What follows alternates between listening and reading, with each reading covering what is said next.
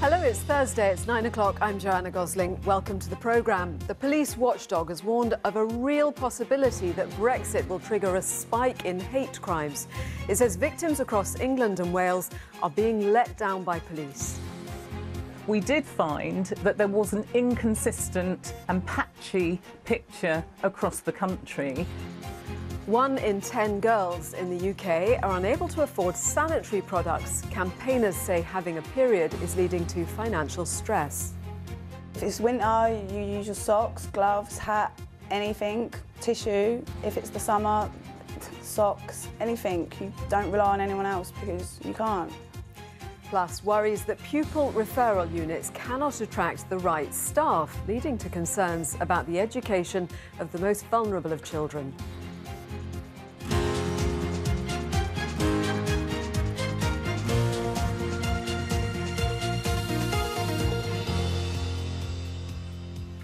Good morning, welcome to the programme. We're live until 11 this morning. As you'd expect, we'll keep you across all the latest breaking and developing stories. And do get in touch as ever on everything we're talking about this morning. We're particularly interested to hear your thoughts on a warning that police need to do more to combat hate crime. A major review in England and Wales has found victims have been let down after being targeted because of personal characteristics such as race, religion or sexual orientation.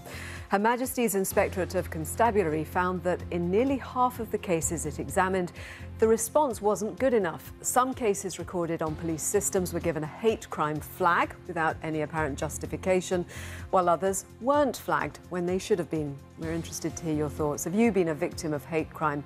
How did you feel you were treated? Do get in touch. Remember the hashtag #VictoriaLive, and if you're emailing and are happy for us to contact you and maybe to want to be part of our discussions on the show, please do include your phone number in your message. If you text, you'll be charged at the standard network rate. Our main news today, the new Brexit Secretary Dominic Raab will meet the EU's chief negotiator in Brussels for the first time since his appointment. His visit comes as the European Commission